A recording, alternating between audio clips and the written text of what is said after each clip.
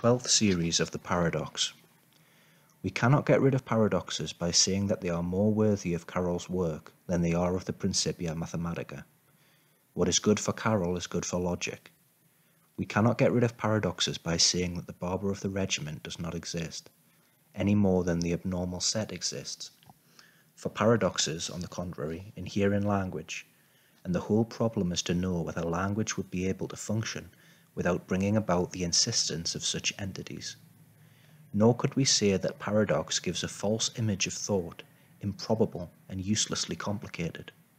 One would have to be too simple to believe that thought is a simple act, clear unto itself, and not putting into play all the powers of the unconscious, or all the powers of nonsense in the unconscious. Paradoxes are recreational only when they are considered as initiatives of thought. They are not recreational when they are considered as the passion of thought, or as discovering what can only be thought, what can only be spoken, despite the fact that it is both ineffable and unthinkable, a mental void, the aeon. Finally, we cannot invoke the contradictory character of the insinuated entities, nor can we say that the barber cannot belong to the regiment. The force of paradoxes is that they are not contradictory, they rather allow us to be present at the genesis of the contradiction. The principle of contradiction is applicable to the real and the possible, but not to the impossible from which it derives, that is, to paradoxes, or rather to what paradoxes represent. The paradoxes of signification are essentially that of the abnormal set, which is included as a member or which includes members of different types, and that of the rebel element, which forms part of a set, whose existence it presupposes, and belongs to two subsets which it determines. The paradoxes of sense are essentially that of the subdivision ad infinitum, always past, future, and never present, and that of the nomadic distribution, distributing in an open space instead of distributing a closed space. They always have the characteristic of going in both directions at once, and of rendering identification impossible, as they emphasize sometimes the first, sometimes the second, of these effects. This is the case with Alice's double adventure, the becoming mad, and the lost name. Paradox is opposed to doxa in both aspects of doxa, namely good sense and common sense. Now, good sense is said of one direction only. It is the unique sense and expresses the demand of an order according to which it is necessary to choose one direction and to hold on to it. This direction is easily determined as that which goes from the most differentiated to the least differentiated, from things to the primordial fire. The arrow of time gets its orientation from this direction, since the most differentiated necessarily appears as past, insofar as it defines the origin of an individual system, whereas the least differentiated appears as future and end. This order of time, from the past to the future, is thus established in relation to the present, that is, in relation to a determined phase of time chosen within the particular system under consideration. Good sense, therefore, is given the condition under which it fulfills its function, which is essentially to foresee. It is clear that foresight would be impossible in the other direction, that is, if one went from the least differentiated to the most differentiated, for example, if temperatures which were at first indiscernible were to go on differentiating themselves. This is why good sense rediscovered itself in the context of thermodynamics. At its point of origin, though, good sense claims kinship with the highest models. Good sense is essentially distributive, on one hand and on the other hand, in its formula. But the distribution which it puts into motion is accomplished in conditions which place difference at the beginning and involve it in a controlled movement which is supposed to saturate, equalize, annul, and compensate it. This is indeed the meaning of such phrases as from things to the primordial fire, or from worlds, individual systems, to God. Such a distribution, implied by good sense, is defined precisely as a fixed or sedentary distribution. The essence of good sense is to give itself a singularity, in order to stretch it out over the whole line of ordinary and regular points which depend on it, but which also avert and dilute it. Good sense is altogether combustive and digestive. It is agricultural, inseparable from the agrarian problem, the establishment of enclosures, and the dealings of middle classes, the parts of which are supposed to balance and to regulate one another.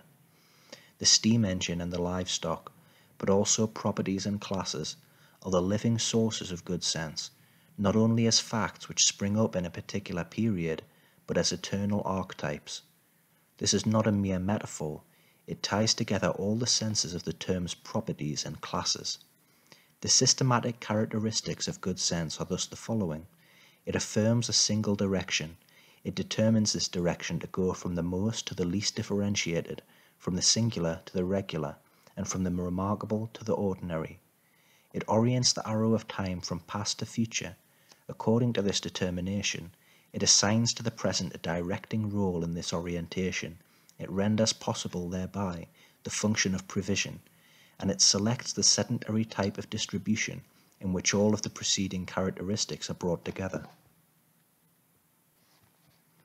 Good sense plays a capital role in the determination of signification, but plays no role in the donation of sense. This is because good sense always comes second, and because the sedentary distribution which it enacts presupposes another distribution, just as the problem of enclosures presupposes first a free, opened, and unlimited space, the side of a hill or knoll. Is it then enough to say that the paradox follows a direction other than that of good sense, and that it goes from the least to the most differentiated through a whim that might only be a mental diversion? To repeat some famous examples, it is certain that if temperature goes on differentiating itself, or if viscosity goes on accelerating itself, one could no longer foresee. But why not? Is it not because things would be happening in the other sense or direction? The other direction would still encompass a unique sense. Good sense is not content with determining the particular direction of the unique sense. It first determines the principle of a unique sense or direction in general, ready to show that this principle, once given, forces us to choose one direction over the other. The power of the paradox, therefore, is not all in following the other direction, but rather in showing that sense always takes on both senses at once, or follows two directions at the same time. The opposite of good sense is not the other direction, sense, for this direction is only a recreation of the mind, its amusing initiative. But the paradox as passion reveals that one cannot separate two directions, that a unique sense cannot be established, neither a unique sense for serious thought and work, nor an inverse sense for recreations and minor games. If viscosity went on accelerating itself, it would eliminate the reasons behind rest in an unpredictable sense. Which way, asks Alice. The question has no answer, since it is the characteristic of sense not to have any direction or good sense. Rather, sense always goes to both directions at once, in the infinitely subdivided and elongated past-future. The physicist Boltzmann explained that the arrow of time, moving from past to future, functions only in individual worlds or systems, and in relation to a present determined within such systems. For the entire universe, the two directions of time are thus impossible to distinguish, and the same holds for space. There is neither above nor below. That is, there is neither height nor depth. Here we rediscover the opposition between eon and chronos. Chronos is the present which alone exists. It makes of the past and future its two oriented dimensions, so that one always goes from the past to the future, but only to the degree that presents follow one another inside partial worlds or partial systems. Eon is the past-future, which in an infinite subdivision of the abstract moment endlessly decomposes itself in both directions at once, and forever sidesteps the present. For no present can be fixed in a universe which is taken to be the system of all systems, or the abnormal set. To the oriented line of the present, which regularizes in an individual system each singular point which it takes in, the line of eon is opposed. This line leaps from one pre-individual singularity to another, and recovers them all, each one of them within the others.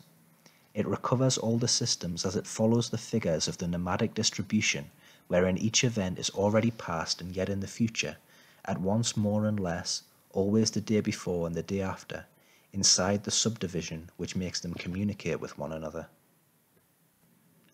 In common sense, Sense is no longer said of a direction, but of an organ. It is called common because it is an organ, a function, a faculty of identification that brings diversity in general to bear upon the form of the same.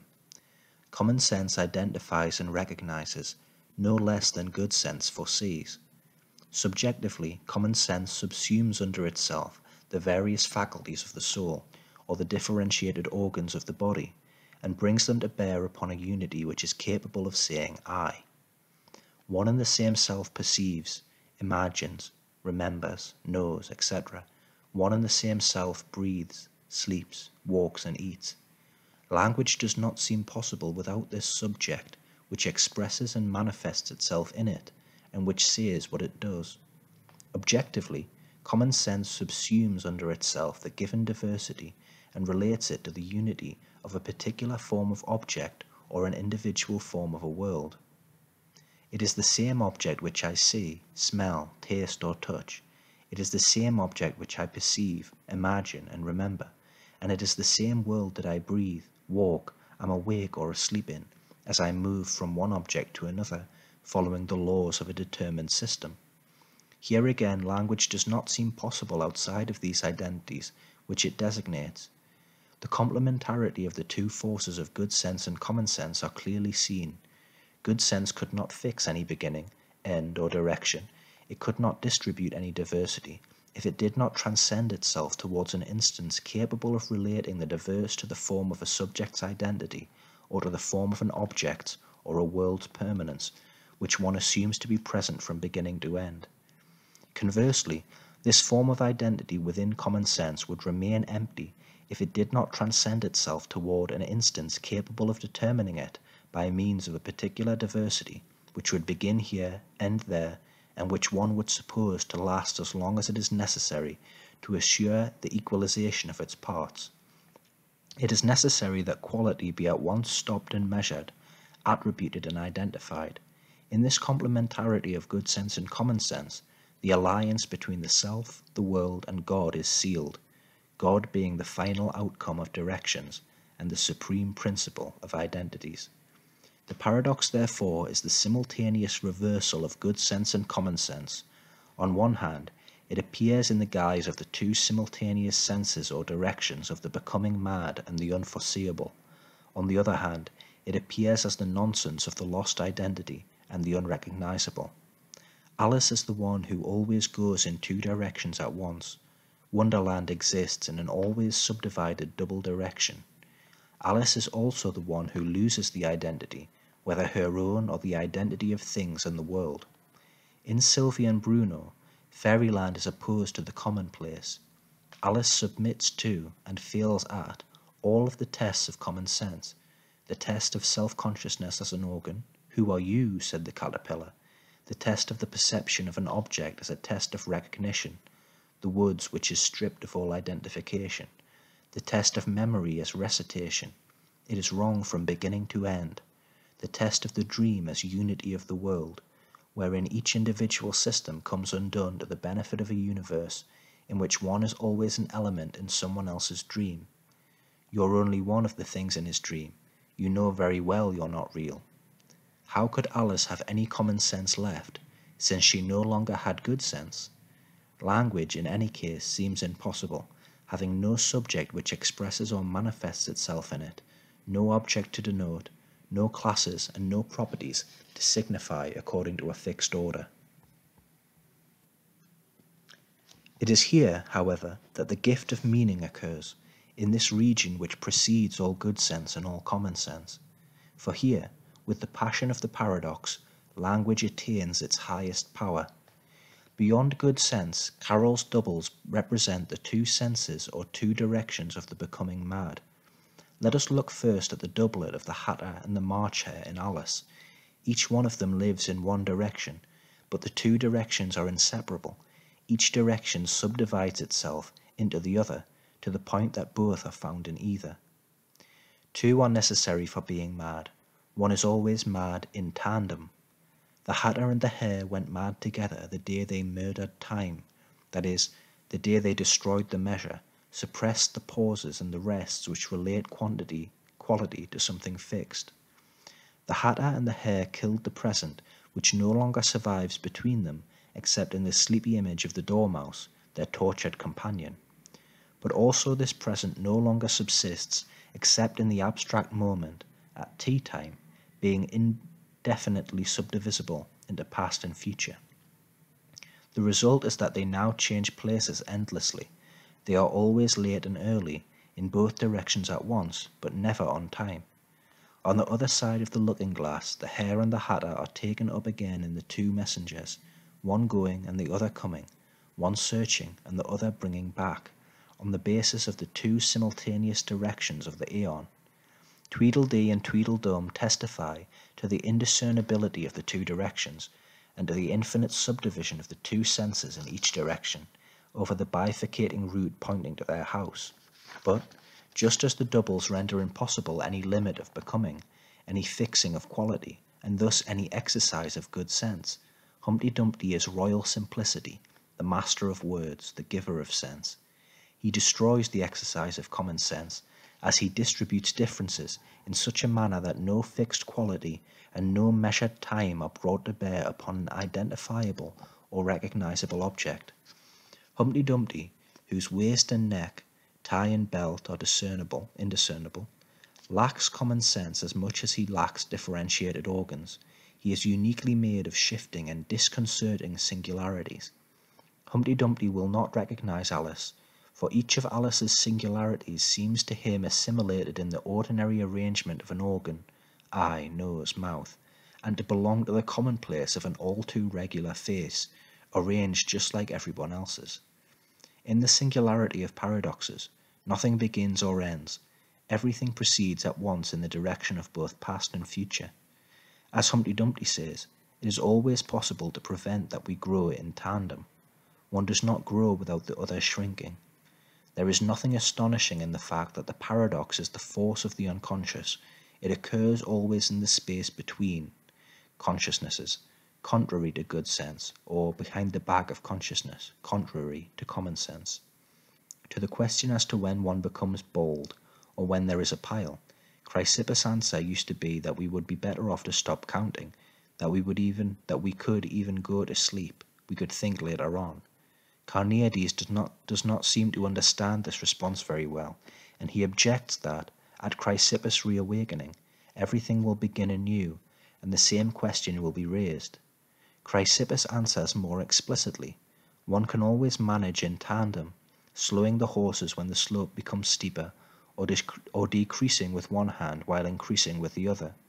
For if it is a question of knowing why at this moment rather than at another, why water changes its state of quality at 0 centigrade, the question is poorly stated in so far as 0 is considered an ordinary point on the thermometer.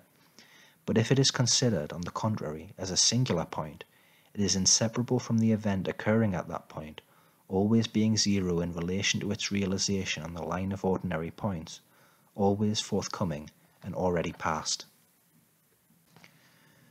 We may therefore propose a table of the development of language at the surface and of the donation of sense at the frontier between propositions and things. Such a table represents an organization which is said to be secondary and proper to language.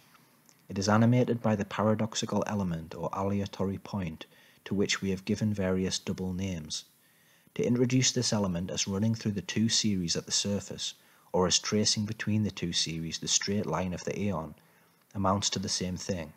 It is nonsense, and it defines the two verbal figures of nonsense. But precisely because nonsense has an internal and original relation to sense, this paradoxical element bestows sense upon the terms of each series. The relative positions of these terms in relation to one another depend on their absolute position in relation to it. Sense is always an effect produced in the series by the instance which traverses them. This is why sense, such as it is gathered over the line of the aeon, has two sides which correspond to the disymmetrical sides of the paradoxical element, one tending towards the series determined as signifying, the other tending towards the series determined as signified. Sense insists in one of the series, propositions. It is that which can be expressed by propositions, but does not merge with the propositions which express it. Sense crops up suddenly in the other series, states of affairs. It is the attribute of states of affairs, but does not merge with the states of affairs to which it is attributed, or with the things and qualities which realize it. What permits, therefore, the determination of one of those series as signifying and of the other as signified are precisely these two aspects of sense, insistence and extra being, and the two aspects of nonsense, or of the paradoxical element from which they derive: empty square and supernumerary object, place without occupant in one series, and occupant without place in the other. This is why sense is the object of fundamental paradoxes which repeat the figures of nonsense. But the gift of sense occurs only when the conditions of signification are also being determined. The terms of the series, once provided with sense, will subsequently be submitted to these conditions in a tertiary organization which will relate them to the laws of possible indications and manifestations, good sense, common sense. This presentation of a total deployment at the surface is necessarily effected at each of these points by an extreme and persistent fragility.